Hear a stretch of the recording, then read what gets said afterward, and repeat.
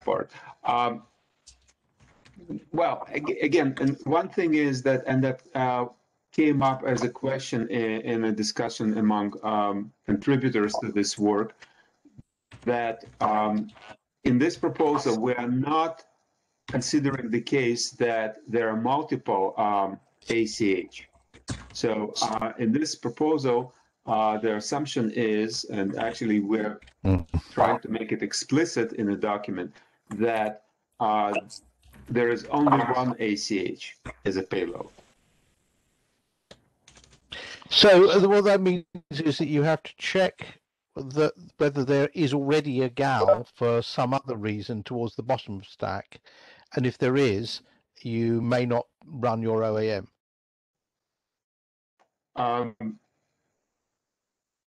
Well, how there node that finds the GAL not in the bottom of the stack, process it, so it's not yet firmly specified in the document. But what it should conclude is that there is ACH that follows the label stack. So how it uses this information, it's yet to be defined, and we can discuss that. But what basically the GAL interpretation is very simple. No matter where you find the GAL, it indicates that there is one ACH that follows the label stack. That is correct. That's the only thing we can that we can say for sure, that GAL implies an ACH at the bottom of stack exactly once. I have a question, Greg. In the case where you have multiple GALs spaced by labels, non-special purpose labels or regular labels, normally the GAL is processed by the egress. You know, it's popped and then it's followed by ash, as everybody's explaining. But in your use case, who's processing the GAL that is not at the bottom of the stack? Great question. So we realized that we need to do this specification, and one of the points that Sasha made was that why we added this placeholder in a document, but for now it's an empty section. Basically, that will provide the specific or explanation and what the node that finds the GAL not at the bottom of the stack should and should not do, or must and must not do. More specifically, at the minimum, at the minimum, you just pop the GAL label. But yeah, that more specifically, what happens at the PHP node if it sees the GAL with S bit equals 0? Does it pop it or not? It's a good question. When the GAL gets to the top of the stack, it means it must be processed. Yes. Yeah, I mean, yeah. So presumably, what you'd have to do is to do whatever OAM action you're supposed to do. Mm-hmm. Then you ought to pop the GAL and do what the next label is, didn't you? Thank you. Yes, and we need to specify that, of course. Yes, you need to specify. So basically, it's a local policy which is conveyed by management control plane. So it's not encoded in the data plane. At least it's how I think about it, because there could be different things that be done. Well, there are only two actions you could take. You either pop it and continue on with the next one, mm-hmm. or you terminate the packet at this point. Yes. And I think probably we need to write some of that down, don't we? We will. And that's basically why there is this placeholder section.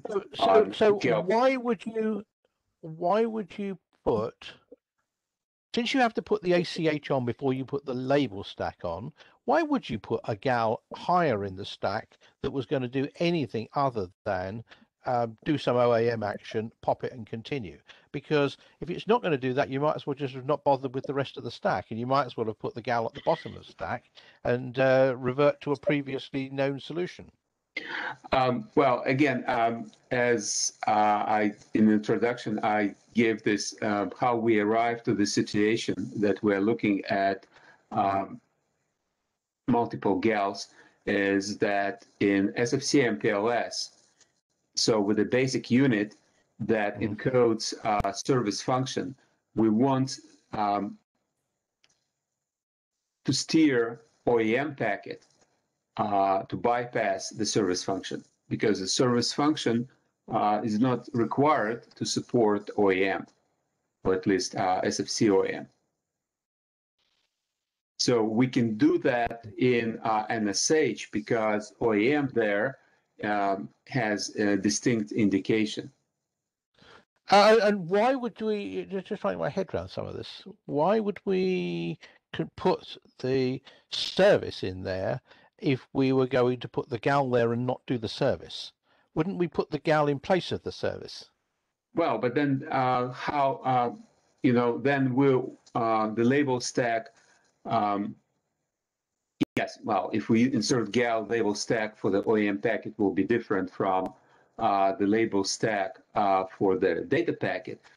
But, yes. It happens anyways if we use gal. Okay, if we use gal at the bottom of the label stack, it makes the label stack of the pack data and OEM different already. So yes, but because it's a special purpose label, then the impact is only on the length of the label stack, not how it's processed. So just to be clear, what do you want? What do we want to happen, right? So we're going down this label stack and we're throwing away labels, and the gal arrives at the top. We're going to go away and do some OAM function. Are you saying that we go back and we pop the gal and we pop the label without looking at it? For SFC and MPLS, yes. Right. So how would we know to do that? Well, presumably part of the ACH action would be pop the next label unconditionally.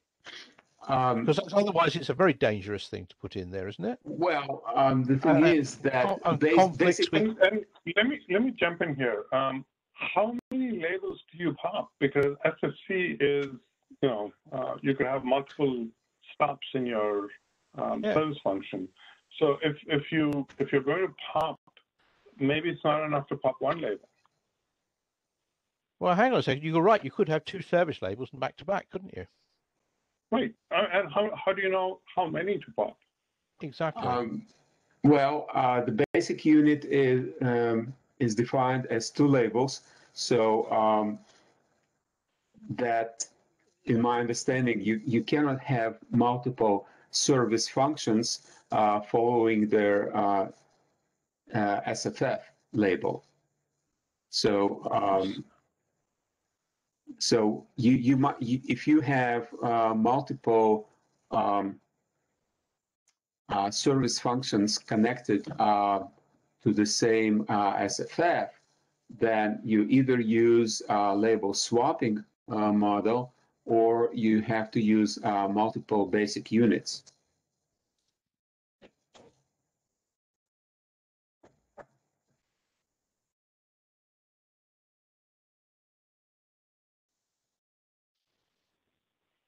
Right. So this is, and again, the basic unit, as I understand,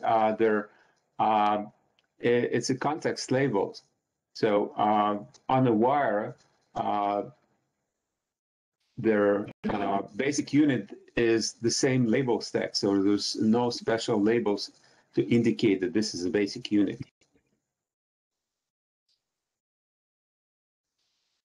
I have a question. You're right. I was forgetting how this worked. But do we want to decouple the proposal to have multiple GALs in the stack from the applications trying to leverage this. Decouple the discussion. One thing is to tackle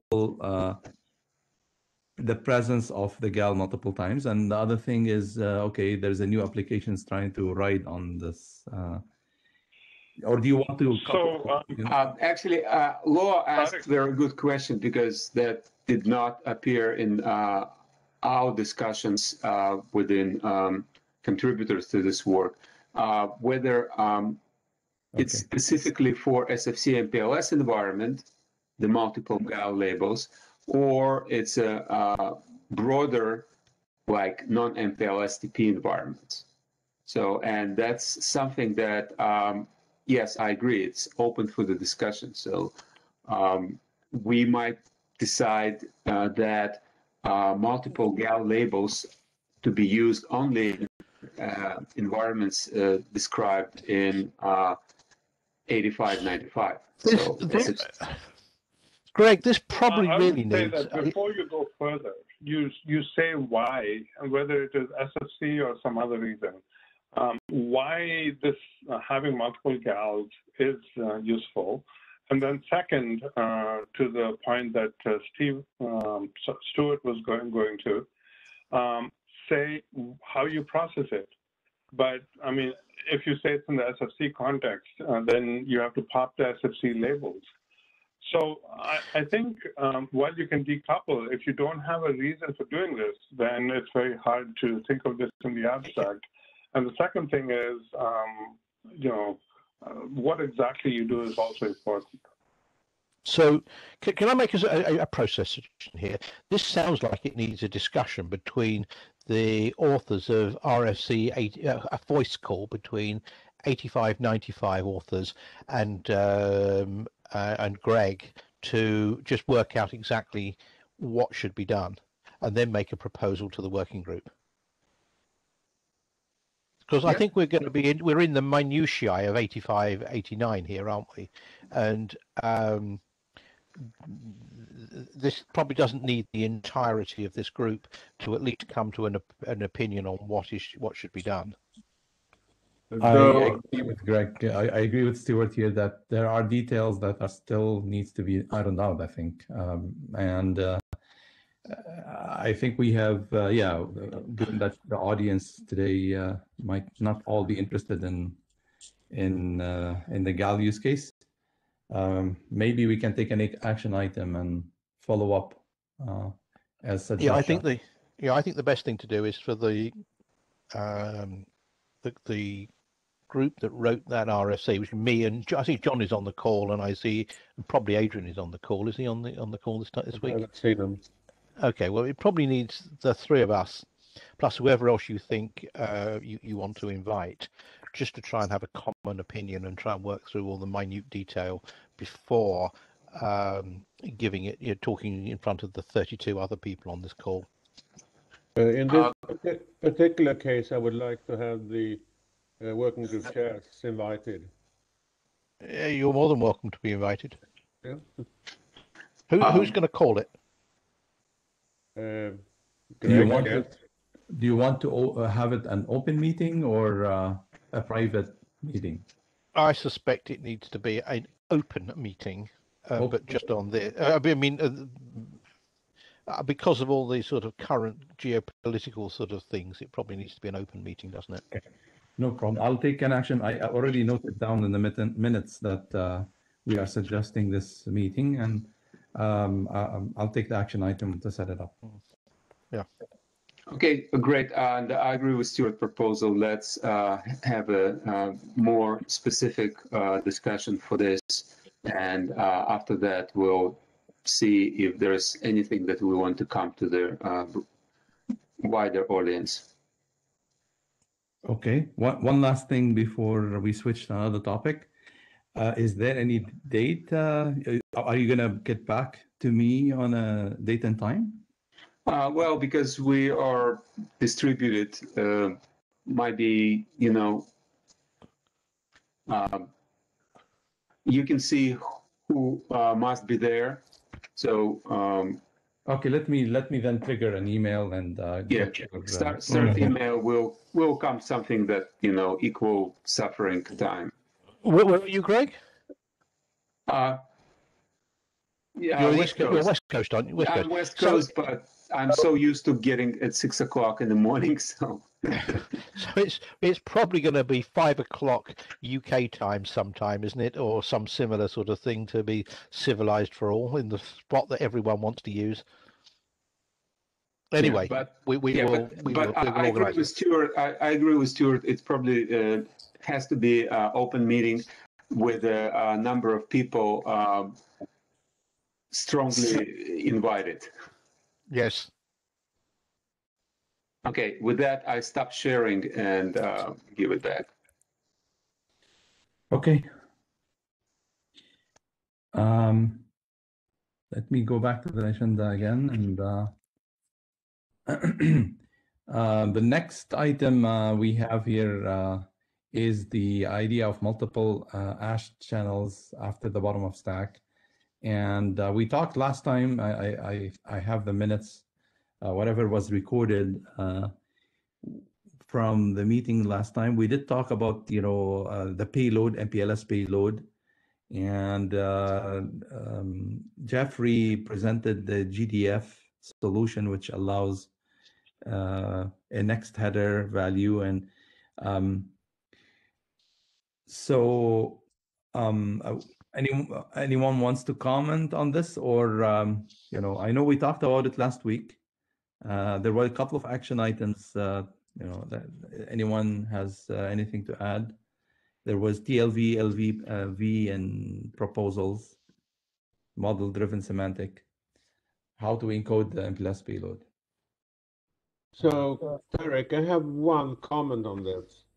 To be able to follow up in the future, I would like a pointer to the minutes from April 21st in the minutes for today.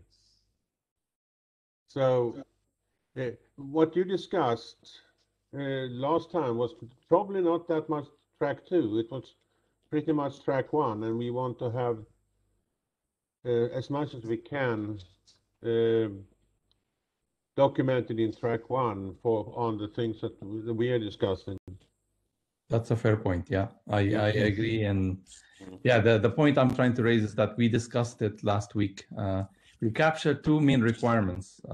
If you remember, the label stack should be able to indicate to a transit node that there is a special header follows after the bottom of the stack. Maybe we called it special header, or maybe we did not agree on the name. And requirement 2 was the label stack should be able to indicate to the egress node that what follows is a special header, so it processes it. So these are about what we captured last time from requirement perspective.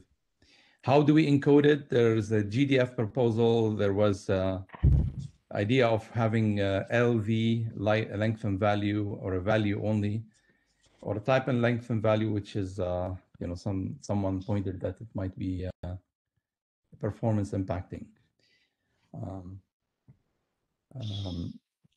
Okay, that's a fair point. I will have a link in the minutes pointing to the discussion points of last week.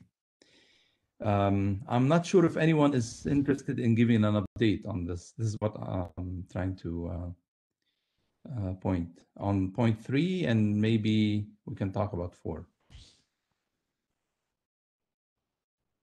I'll give some time. So actually, I have a question because I got confused somewhere down the line, and that's why I put the question, the agenda item in. So what is the relationship between the number of gals in the stack and the number of ACH after the bottom of stack bit? Yeah, that's a good question to Greg. I don't think there. Okay, I'm sorry, Tarek.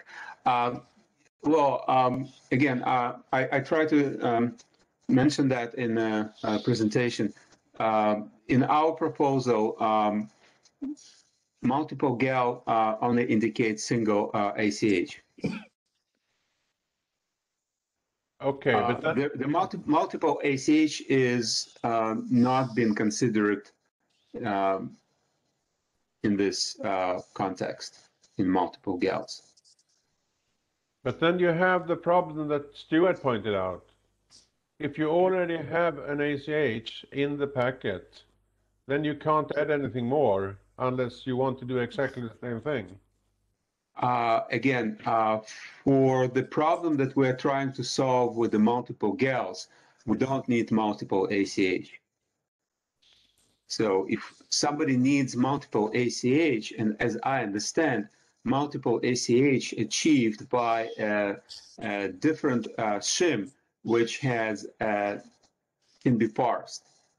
So basically, there, as I understand that it has ACH that indicates their special metadata, and the metadata has its own shim, which can be parsed, and there could be multiple metadatas under the one single ACH.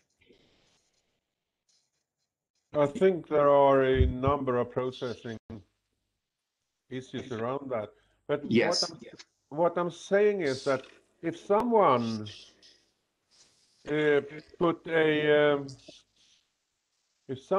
puts an ACH after the bottom of stack bit, and that is something different than what you want to do, are you saying you can do without an ACH? No, again, I'm not saying that. What I'm saying is that because I understand that if we're talking about a generic function, that the proposal is that there is a new ACH type, and ACH type indicates that there are multiple metadata in ACH. I think I need to see this written down, otherwise I can't really get my head around it. Yeah, the multiple gals, indeed, it's not. This is why we have an action item to follow up. It's not clear. So The use case. I think we should first solve the multiple gals problem, and the author said that they'd go off and figure it out and come back.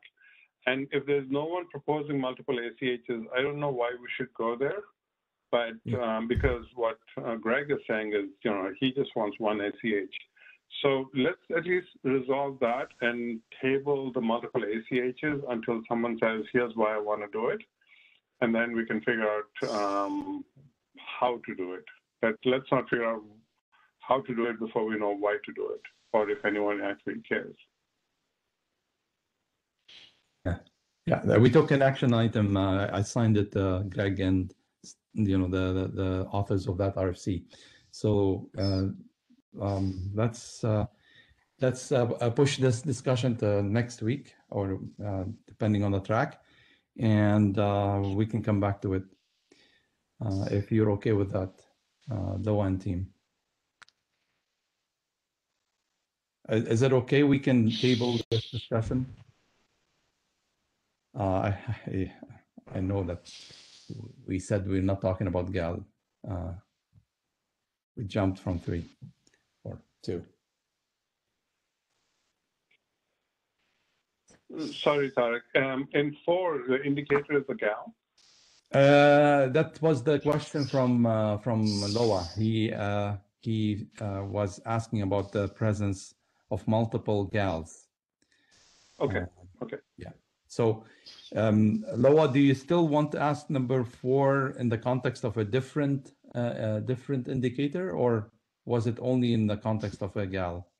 No, I think it's a more general question. If you actually run into an indicator when you're scanning the label stack, are you continuing to scan the label stack after that indicator to see if there are more, or do you actually jump to the action you are supposed to do based on the indicator. Yeah, that reminds me of the ELI problem and the readable depth. There was a suggestion to add it multiple times, and the reason to add it was that you could not read further. There is a limit on the read depth. So I guess yeah, but if there's a limit on the read depth, can't win with you anyway. Right. So that's the point: is you insert it so that the transit node can read it. Sorry? The problem is that it might be you can go beyond that, but there's a performance penalty. And so when you hit the yes, all right, okay, yeah, I can understand that. Yeah. That's a good point. Yeah, but the first one, it will give you the action that needs to be done, and the subsequent ones are relevant to the next transit or downstream transit nodes or egress nodes. So, and I think it'll depend on the indicator type. So, for example, for entropy label, when you get the entropy label, the next thing is the entropy, ELI, the next thing is the entropy label. And you can just stop there and do what you need to do. But if you have a different kind of indicator, for example, if you have the one thing that occurs to me is that if you have a hop-by-hop OAM indicator in some shape or form, you might want to skip to the end of the stack and start processing OAM. Whereas if you don't have that, you say, I'm not going to go any further. So I don't think we can make a general comment on the first indicator. It'll depend on the semantics of that indicator. Okay, I hear you. So you're saying depends on the indicator type, the action. Right. Okay. Anything to add on this point, Loa? No. Okay. Next, I have a questions draft. Loa, are you questioning? Oh, this is a draft. It doesn't exist. No, it exists. Okay, I need to search for it. Yeah, I answered a question on it today. It definitely exists. Does? Look at the MI. Yeah. Look at the MPLS page. It's there. Okay. If you have a link, I appreciate if you send it.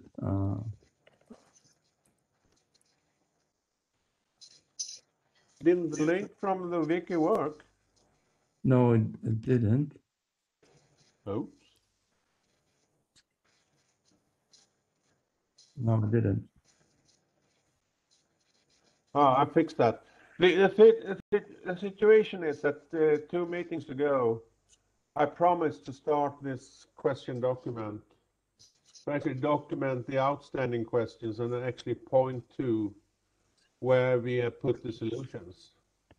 And it's way down. Yeah, I see it. I see it. So the thing is that I thought I would have more time to work on it, but I didn't. So it's rather bare. And Stuart has already discovered an error, so I will do an update today or tomorrow.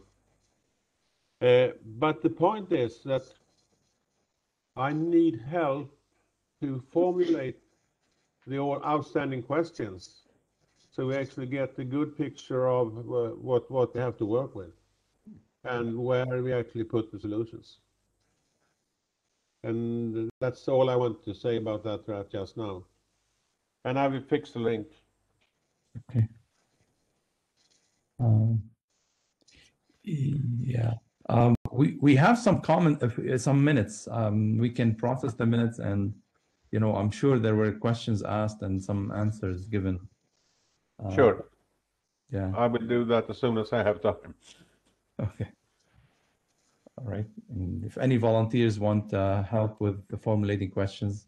But I thought one of the questions, I thought one of the questions about whether you were going to run out of bandwidth flooding MSD, I thought was kind of resolved, because I can't imagine anyone doing this thing without an IGP or its equivalent, and it would be trivial to flood that. So certainly there is no flooding scaling issue with flooding MSDs. The capability, you mean? Or the size. Yeah, the size, capability of each router, right? That's what you're saying. Yeah. It's a capability thing. I can do an MSD of this, and it's just a few extra bytes in the IGP, isn't it? Yeah, and that's one question. I think he wants to capture all the questions. Yeah, no. But I think it's Loa's got it as an open question. I cannot possibly believe that there's a scaling issue with flooding the MSD capability. I believe you're right, but that also means that you need to have an IGP. Well, if you haven't got an IGP, you've got a management system that's doing the moral equivalent of it, haven't you? So the management system will tell every node in the network the capabilities of every other node in the network. No, the management system will know what the capabilities are and won't permit the packet to get constructed in the first place. I agree. Validation time. Yeah, it needs to validate the path. Okay, I need to think about that. It's not entirely clear.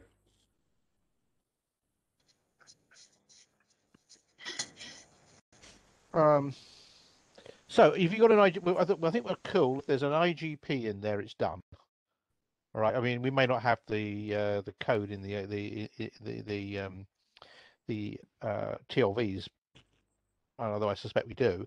But it's kind of done. It's not a problem. If there is not an IGP, then you must be using a management system, and the management system had better know the capabilities of all of the routers. And the management system is the only thing that can authorize the construction of an LSP, because it's the only thing that knows enough context to create the LSP. And since it knows the capability of all the routers, it would know what the MSD was. So I don't think it's a problem. I can't see how it can possibly be a problem.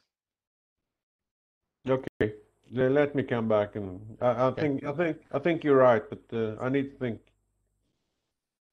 Okay. I'll switch to the next the point here, and we still have a little time. Kiriti, the discussion on the indicator and the label stack and how it helps generic indicator.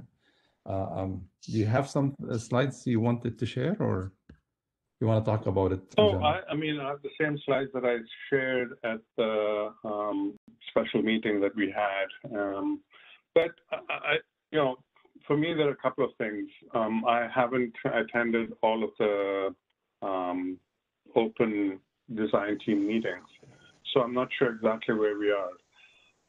The big things that I would like the group to tackle is the idea that we use, of the 32 bits in the MPLS label, we use 31 bits as opposed to trying to just use the top 20 bits. Once the top 20 bits say that there's more than, this is a special purpose label, just not a regular label. There is no reason to say, oh, and the last 8 bits are TTL, or the EXP bits or the TC bits are telling you what traffic class this is. So that's, I think, the one big thing. And second, if you do that, then you can incorporate many more functions in a single indicator.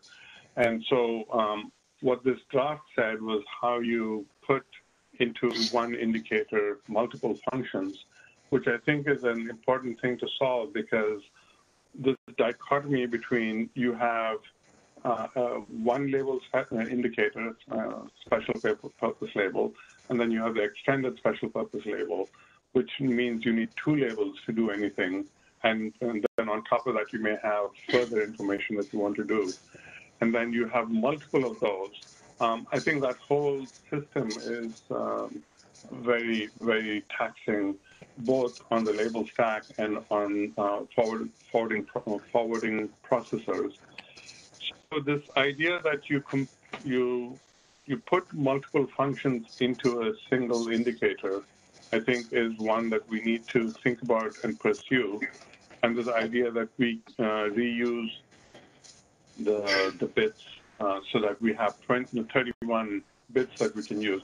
For example, not that I'm a big fan of it, but if you were to say, let me reuse the MPLS, the ELI to be both an ELI and something else, trying to divide 20 bits into two things gives you very little room.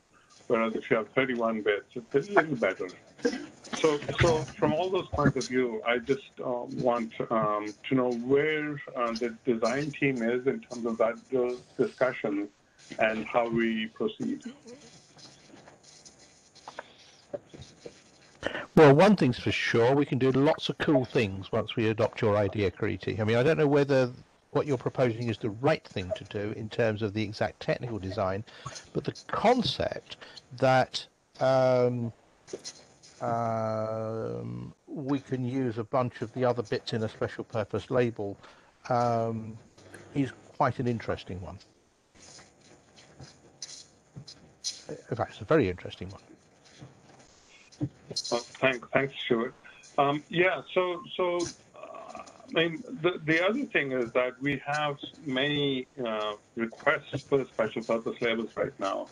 So the idea that we can consolidate them, I think, is important as well.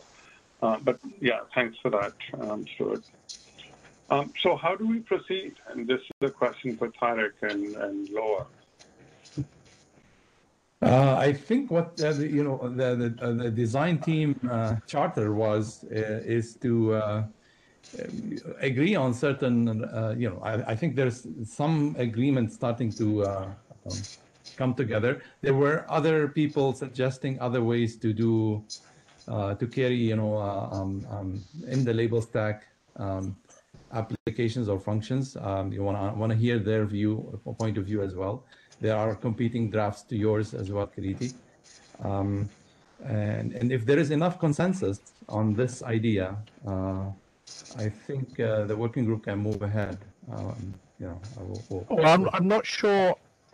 I mean, I'm because I'm quiet about something for the usual commercial reasons.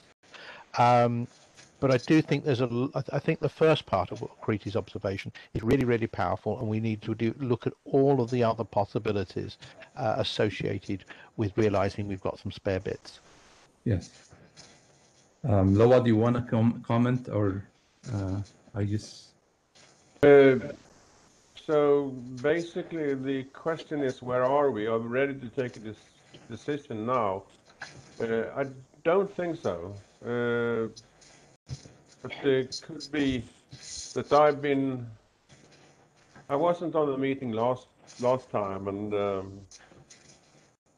I've been traveling a bit, so I'm kind of not really up to speed. But let's say 2 to 3 weeks, I think we can get nearer to making a decision, or as much of a decision that we need.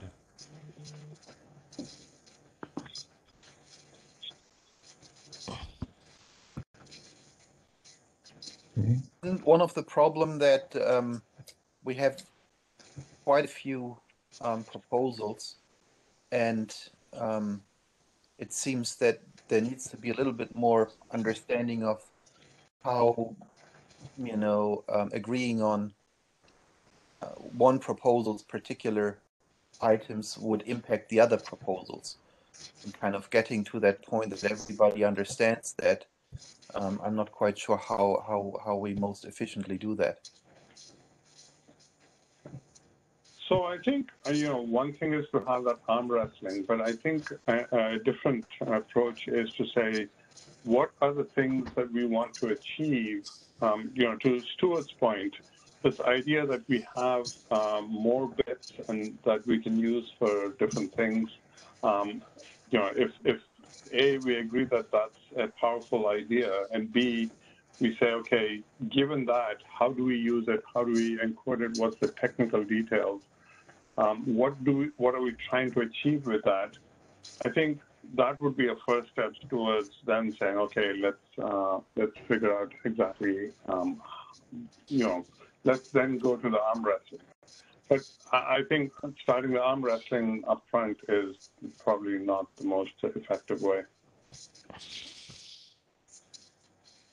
I guess the other question, of course, is always, how do the different vendors feel about a particular change in the encoding being feasible, for current or future platforms. I'm not sure what kind of the typical way is on how that's being vetted with an MPLS. So, I think there's a sort of bigger question there. A lot of things that are put into the MPLS architectures from 20 plus years ago were based on what we could do in the forwarding plane then. And what we can do in the forwarding plane today is so much, so different, if not so much more. So I think coming back to this question of, the question that you're asking, what do vendors think?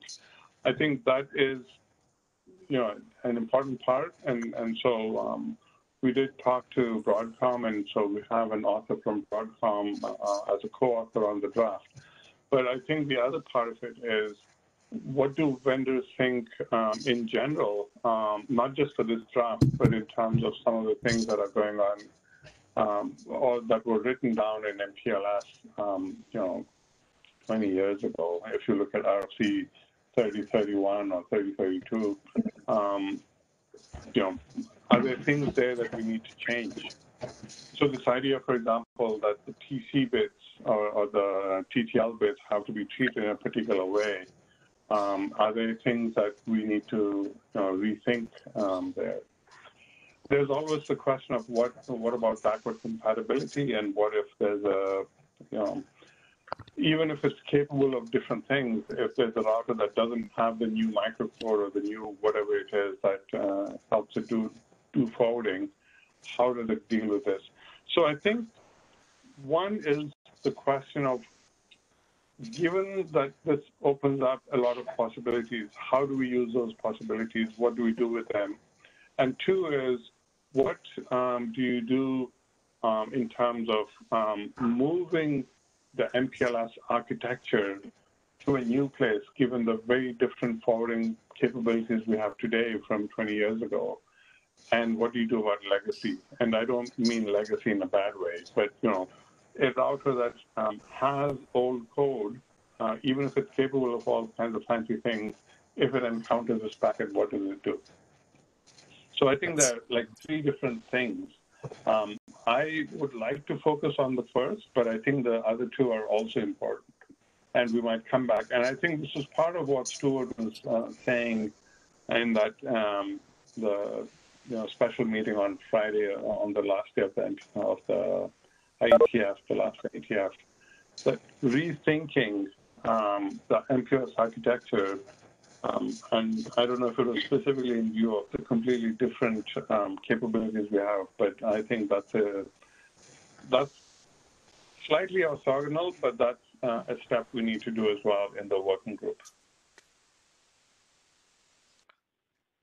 Right. So I mean, as far as the general principles of encoding, right? So I think some of these things that were kind of started out as workaround by vendors for something MPLS didn't have, in terms of just trying to figure out if the payload is IP or not. And we've been spending, for example, I think the meeting that you were in there on discussing the first nibble of the payload afterwards, right? Right. Yeah. And those type of things are sure, there is that something that we feel we might even want to retire at some point in time, sure, we can always, you know, try to say, well, before we retire something, we need to, you know, figure out that we have a safe transition story, right? But when it comes to, you know, the whole storyline that Stuart was explaining, you know, on that Friday, it seemed like there is,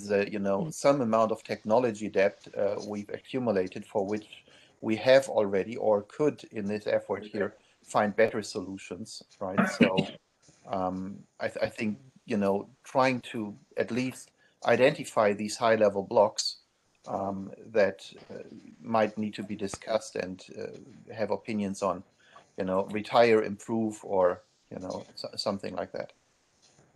Right, and the thing there is that, you know, there's the specifics of if I want to encode multiple functions in a single indicator, what would be the benefit of that? How would I use it? How would I do the encoding? And that is orthogonal to the question that you were just talking about.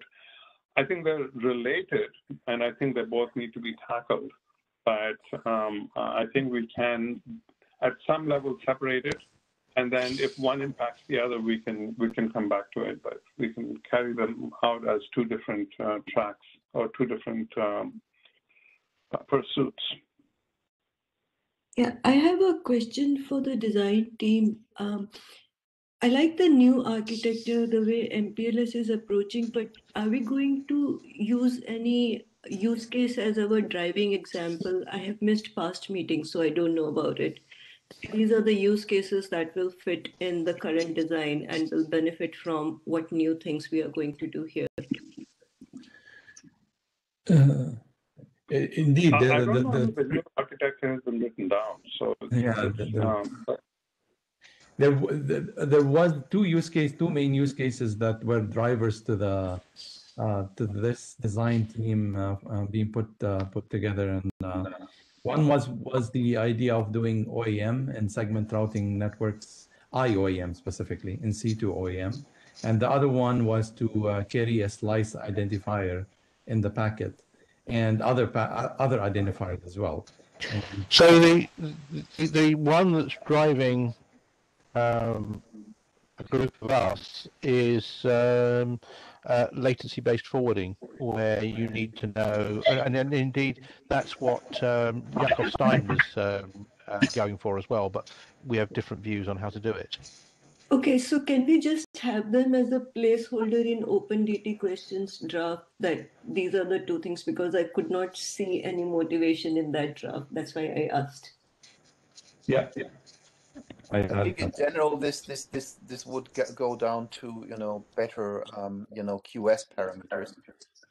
Yakov has, you know, the demand for per hop stuff in an SR fashion, like per hop. We, I think, would start with something on a path-based, like in the extension header, and I think it would be valid to say that, you know, better QS would be something to consider both for within the stack and in the extension header.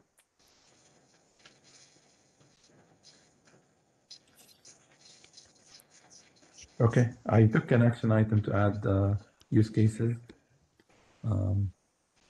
Any other comment on from the other proposals authors? Tarek, I understand that use cases are important, but I think this idea that we step back and rethink what we've put into the you know, MPLS architecture, I think that's an important thing, because otherwise a lot of people in design, for example, I mean, till today, every time someone says, I want a new special purpose label, it's always a single-use special purpose label. I want a new special purpose label for no further fast route. I want a new special purpose for hop-by-hop OM. I want a second one for end-to-end OM. You know, that thinking is not going to change. And so I think this idea of stepping back and rethinking the MPLS architecture, even if it's as small as, you know, the first nibble after the label stack, I think we need to, you know, actually, if not have a fancy architecture, have some guidelines for that.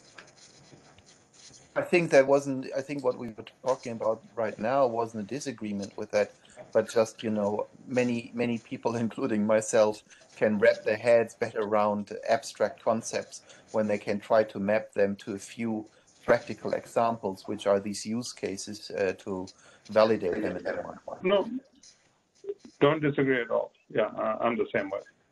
I think one of the questions of architecture is, what really is an architecture, right? Because I think the one thing I've been seeing not very, very clearly, differentiated is, the parsing, architecture versus then, how the semantic is driven from that. And I think it would really be helpful to become more clear about, what parsing we think is feasible, and then, the semantic that can be driven from that separately, right? Because I think the semantic driven from that is getting a lot closer to use cases. It's not only about what's in the packet, but also what are the actions the router can really do. And so maybe really it's the MPLS header parsing architecture that we might want to become clearer and better about. So the problem, I think, is that we don't want to be prescriptive about how people, do the parsing. But I think there's a number of things. For example, I mean, I'm not a big fan of the multiple gal draft, but because I think it isn't, set up to why it should be or why multiple gals are interesting. But the bigger question that raises is, somewhere someone has written down that you can only have one gal. And if there's a reason that you want to have multiple gals, why did you put that restriction in? And that might be because of parsing, that might be because of capabilities, 15 years ago. And I think those are the kind of things that we should revisit and address and say, some of the things that have been written down may not apply anymore.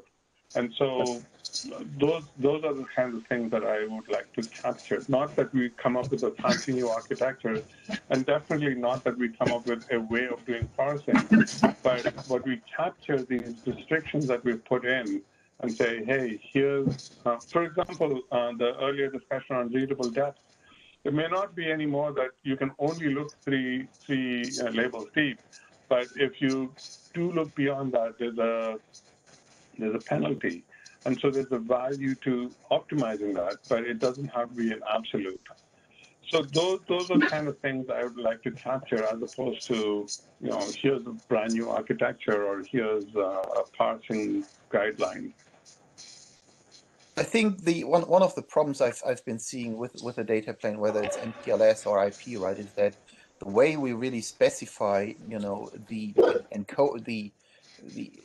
representation of a header on the wire and the information elements in it is ASCII art, right? So maybe, something like parsing could be, maybe better word for that would be, really just a formal language to represent the information model of an MPLS header, in the same way as we've done in the management plane with Yang, or in the control plane with, things like CBOR, CDDL, kind of coming up with a way on how we have a formal representation of, how the header can look like. And of course, then at that point in time, you get to the next step, which is you can, in any new extension that you're defining, you can use that instead of ASCII art, and it's also becoming clearer, what is permitted and what's not. I just want to comment that this idea of modeling the format of the data in a packet was proposed recently in the control plane by Tony P at IETF. So the idea of, rather than writing text-based encoding, using a model to format the control plane packets. Now, if the data plane, I think what you're saying is the data plane, data packet also can follow. It's interesting proposal, and maybe we should see a draft on that. What are the limitations there? I mean, so the one way I've been looking at it is just look at the, way on how you can specify in something that looks a little bit like a C structure, packet header parsing in P4, which is also very much an abstraction of what, you know, an implementation, which might be quite different on different platforms, would do underneath it, right? That particular model of P4 isn't really well suited to, for example, capture something like a variable stack that we have. So I think what we can draw some, you know, good background from something like P4, but we would probably have to come up with something ourselves. And I think what Tony was saying is something which, you know, would allow any possible packet header to be encoded, which might be a good thing to do, but obviously for the scope of MPLS, maybe we'll have something more constrained. You have to walk the fine line of not being prescriptive. So yes, P4 is a much better language than others like OpenFlow tried to be many years ago. But we have our own way of doing forwarding. Broadcom has, of describing these things. So if you can be sufficiently abstract and you can say this is, and maybe, you know, very scoped. P4 does all kinds of forwarding, but if you scope it to MPLS forwarding, yes, I understand the problem exists for IP as well, especially IPv6. But at least as far as this working group is concerned, if you scope it to MPLS label stack processing, and maybe a little bit beyond the label stack, because you know there's stuff beyond that. And if you scope it to that and you say this is an informational document, not a standard stack, yeah, I could get on board with that. But anything beyond that would get me a little nervous.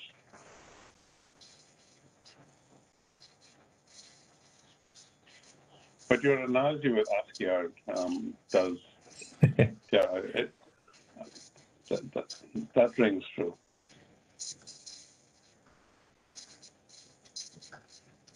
Okay. We still have 5 minutes, I think, to the end of the meeting. But, I want to propose maybe, do we want to hear from the other proposals of the carrying information in the label stack or having an indicator? There were at least one or two other ways to do that. I can poke the authors of the other drafts to present their view, or we can follow up on what you said, Kiriti, is take a step back and see a generic way to solve the problem rather than having point fixes and band-aids. Yeah, I think it would be useful to hear from the other authors, but you know, we don't want to get too bogged down. You know, getting their views is important. Getting their specifics maybe not as important. And then hopefully we can step back and say, this is a problem that's worth solving. These are the things we want to achieve. Now let's figure out how to achieve them. Okay, makes sense. Okay. In the minutes, maybe it's already done, but can you capture the other drafts that are along these lines? Or maybe Sure. I'll talk to you offline. I'll put them in the minutes, and I'll talk to you, no problem. Yeah. Okay, thank you. Anything else before we close the meeting? Anybody wants to add anything to the minutes or make a comment?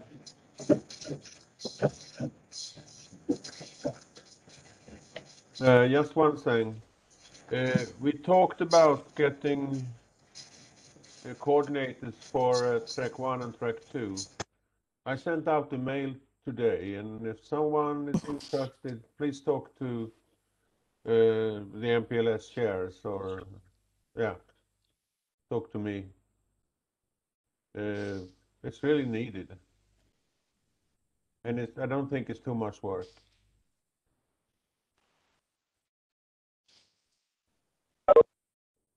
Okay, I'm stopping the recording now.